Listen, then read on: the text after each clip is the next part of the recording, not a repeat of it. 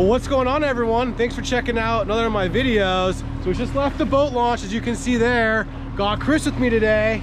You're getting the Chris and Chris tandem. We're going for some king salmon and some Dungeness crab. That's the plan. So we brought the crab pots today, 4 of them. We're gonna drop those on our way out to the salmon grounds. And from what I've heard, the report, 15, 20 miles out. You gotta go a little farther this time of year.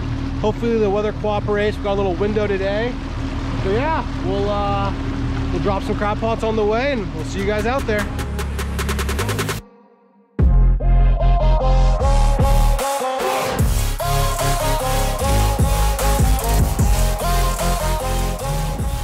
So we just got the first pot ready. If you guys watched my last crabbing video, I attached the bait bags to the top of the pot, and I had crabs on top eating the bait, not going inside.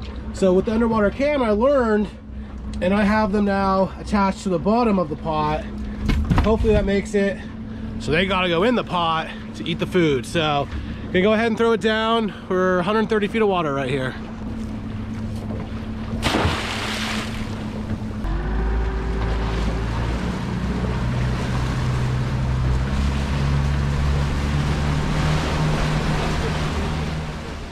All right, well, we got salmon head and anchovies in there. What do you think, Chris? We can catch a salmon that big today? I hope so. I think that was one of those, for sure, 20+ pounders. All right, throwing that one in now. All right, dropping this last pot in now. We're 160 feet of water. The first ones were like 130. We got my salmon carcass from the first salmon of the year I caught. So hopefully that gets us some crab now.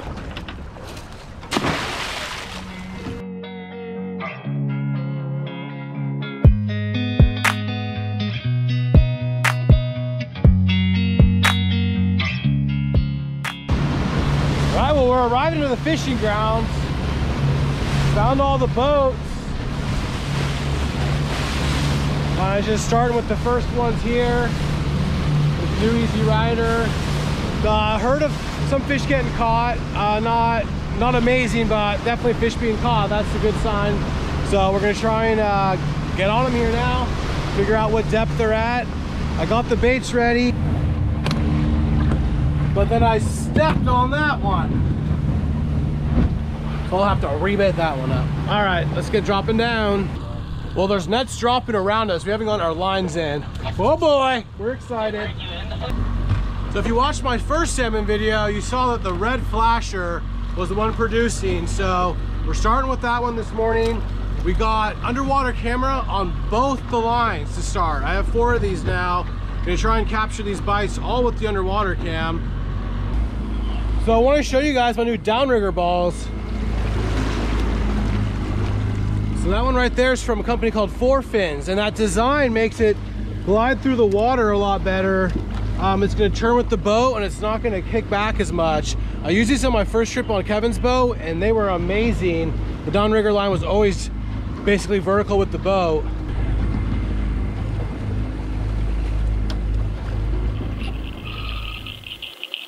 This is why having the underwater camera on your line is so much fun, because you can see what's actually happening. So we're in 400 feet of water. I haven't dropped the downrigger ball yet. We're like 1 or 2 feet down from the surface.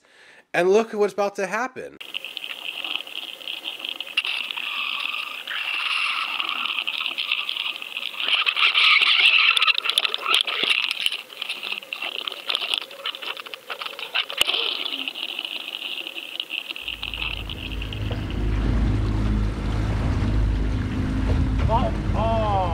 Just had something on my line. It could be a jelly. That's what they've been reporting. On the surface? Oh, on the surface. My bait's gone. Oh shit. I felt like they lost one. Well, I'm fussing with the downrigger here, getting it plugged in and set to 0. I was holding the rod and felt doot doot doot doot. The bait's gone. Underwater camera's there. I don't know. The bait's all the way gone. Makes me think it's a salmon. So Chris has old trusty on his, the chartreuse flasher, and the green glow crippled head. I'm at 33 feet because I think I just got bit on the surface. You guys can laugh at me at home if it's jack smelt or something, but I took it off the downrigger clip, so that makes me think it was actually a salmon. And so we'll put Chris's at, we're thinking 55 feet. So this is Chris's rod and reel. I'm really liking his rod, the Akuma Monterey. This is the MON-HS 801M Plus, 8-footer. Definitely a nice trolling rod.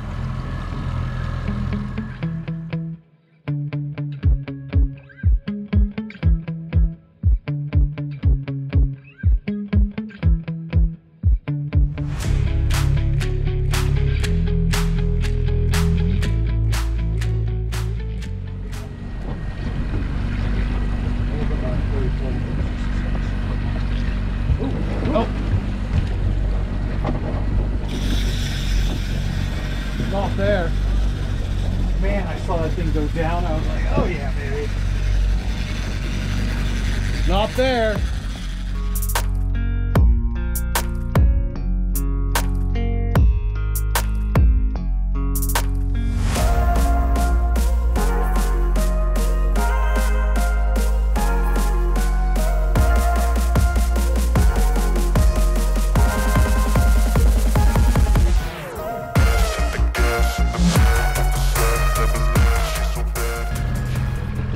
Oh, you.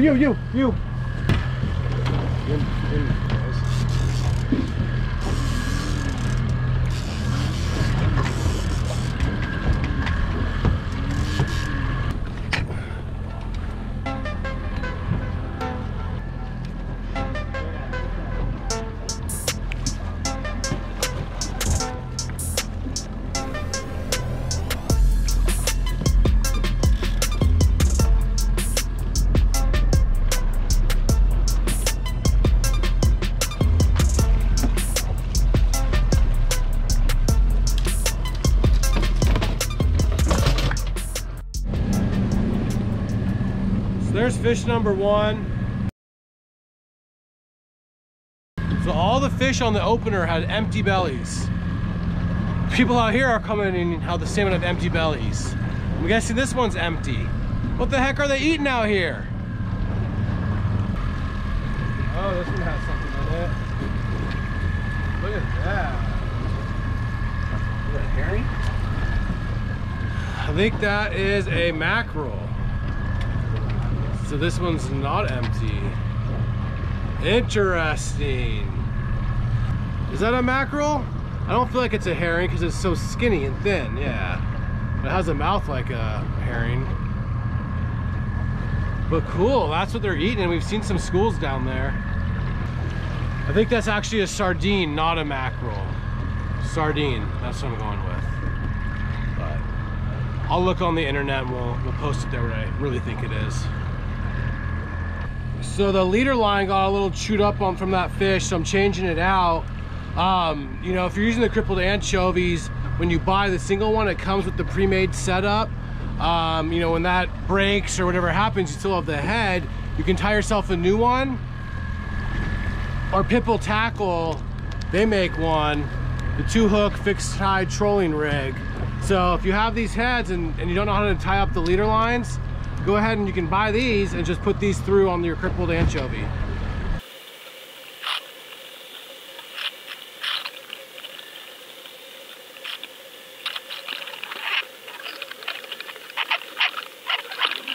Well, lucky for that fish, he didn't get hooked long and he took my bait. So let's fast forward 19 minutes from now. You would think I wouldn't be able to catch a fish because my bait is gone. I need to check my line, but look, here's a fish interested in my bait. It's just the crippled anchovy head. Sure that the head of the anchovy is still in there, but there's no bait and we're not really getting the action we're desiring. And he still bites it, but he doesn't get hooked. All right, let's get rebaited. There we go. Sure been a slower bite for us. And that just happened. No, we missed one. The underwater cam's still on. Well, we've seen a few fish caught in the area in the last 10-15 minutes, and there was a dry spell of over an hour. We didn't see any fish caught. So I think the things are picking back up now. Let's go ahead and get this one back down, fresh underwater cam, and ready to get a hookup. So look who made an appearance on camera, a mackerel. I really want to try one of these on the line later this summer or fall for a bluefin tuna. Well, it's going slow for us. Scratch baits, missed bites. It's kind of what's just happening. We're gonna move in closer to shore. We're hearing on the radio of maybe a new bite picking up. It's hard to know exactly where it is. You kind of have to decipher their code language, but we think we know what they're talking about. So we're gonna probably head in a little bit closer. It's, you know, on the way home anyway. So we're gonna, we'll be fishing there for a good amount of time. We need to get another salmon here, so we'll see you at the new spot.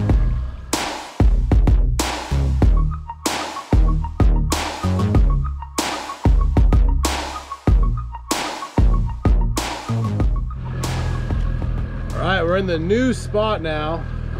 Got my last underwater camera. But I'm gonna be dropping down. Hopefully we can get one on that and have them stick. So we're probably about 2 miles closer to land, shore, than previous. And yeah, we're feeling a little deflated. One fish and I guess probably 5 hours of trolling now. So yeah, new spot mojo, here we go. Let's get one.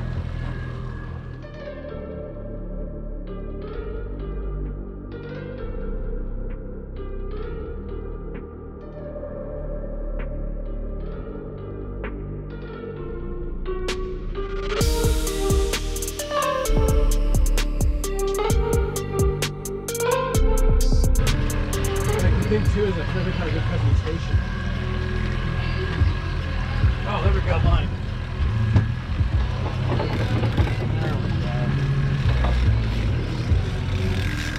Finally! All right, we need to get this fish in.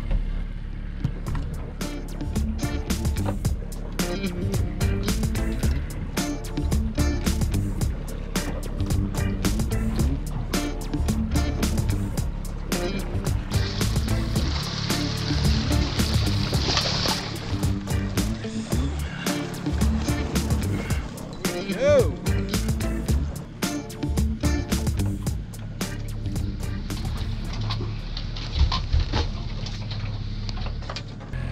All right, let's gut number 2 and see if what's in his belly. We're seeing bait on the fish finder. I'm guessing as we saw earlier, the mackerel or sardine. That's all it has in it. So it's definitely eating something. It's good. No, it's fish. Oh, it's a fish. It looks like anchovy, kinda. Who knows? But look how small the roe sacks are to start off the season here in April. And then you've seen them when they go to spawn, they're huge. Good meal there for someone.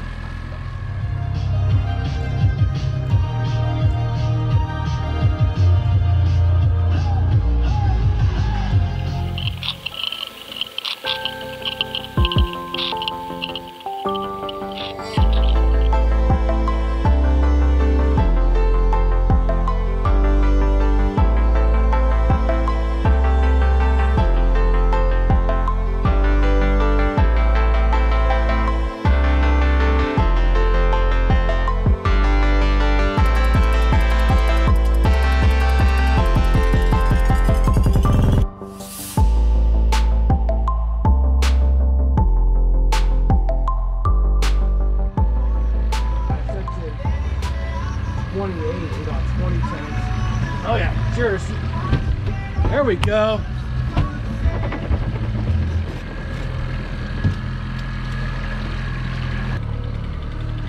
Feels very similar to my first one. So you can see him giving a thumbs up here. There's a boat that we're going to pass on the side, and he saw we hooked up, and he quickly got out of the way, and I wanted to acknowledge him for that.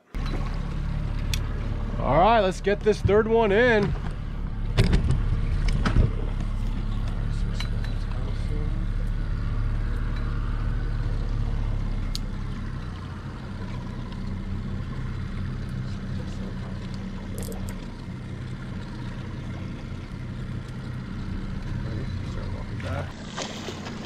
I got it. 33 feet. Same, that's the exact same spot. Is it? Same rod too. Right over the mark. I hope this camera's still on. It's probably not, but let's see. Get it. Limit. It's on. Is it? Yeah, we got both those last fish. Both those last fish on the underwater cam. Nice. All right, it's not gonna last much longer. We'll take it off now. Double fish. So what color you call that crippled anchovy? That's the one I caught the last two on. Unicorn? Cotton candy? I don't know. The name was just an abbreviation of something I didn't know what it meant. Well, feel lucky to get that flurry of 2 fish there. We've been trolling for another 45 minutes, hour, trying to get that last fish. Not happening. A lot of boats have left, and when we got those 2 fish, we were on a bunch of bait, and we cannot find that bait anymore. And yeah, we're gonna go ahead and check those crab pots now. Got a good soak on them. God, they've been soaking for 7 hours or something we've been out here for. So good day at the salmon grounds. Let's take a look at those fish again. There they are. Should we get a measure on that big one?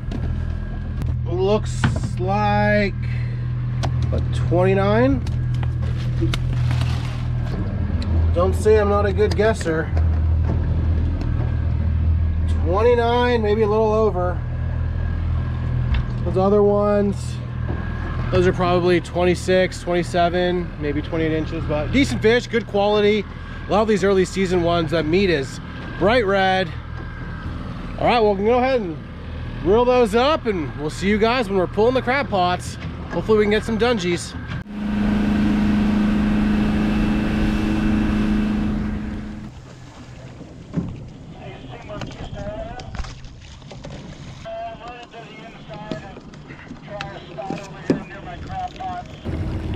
All right, what do you guys think? How many crab are we gonna get today? I'm hoping we each get a couple, you know, 3 or 4 each. That's ideal. I'm thinking there'll be a pot that gets nothing and a few other pots that get some, but who knows? Oh, caught loaded, I think. That's a keeper. Only one though. Bunch of smalls. What are you thinking, 6 inches? Yep, in between 6 and 6 1/4. Good crab. Number 2. Hopefully that we can get a few more crab in this one. 1 keeper, but we need some friends. Not struggling. No. Oh, yes. I'm gonna say 3.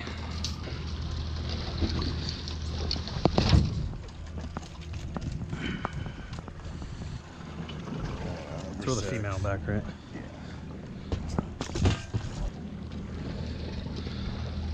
That's what they're like this time of year. 6 1/4. Yeah. All right, well, we got 3 keepers in pot 2, so that's awesome. We got 4 total now. All right, well, I'm happy the 3rd pot was really close to the 2nd one. This is 145 feet of water. There it is. There's some in there. They look pretty good. Oh, yeah.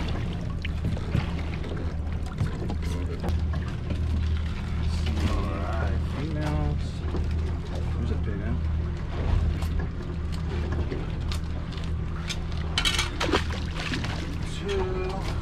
Well, 3 more in that one. We got 7 nice male keeper crab. So that beat expectations. Now can we find one in this last one? 8, 4 each. Let's hope so.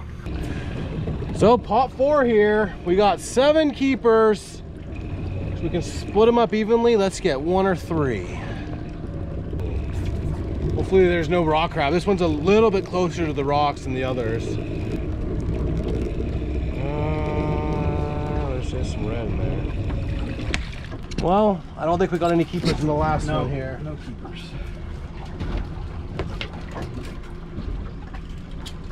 Keeper female, but we'll let her go back.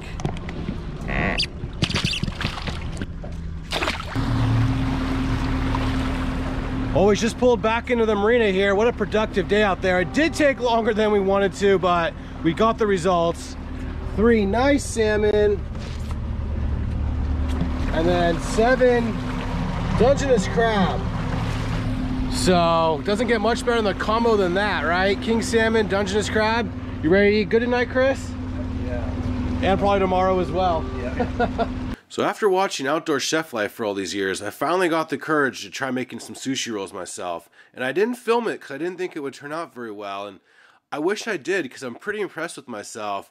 We got crab, salmon, the rice, avocado, cream cheese, and cucumber. And they tasted as good as they looked. So I hope you guys liked the video today. Was there some good underwater footage? I hope so. If you did, please give it a thumbs up. Subscribe to the channel for more videos like this one. And we'll catch you on the next one. All right, later guys.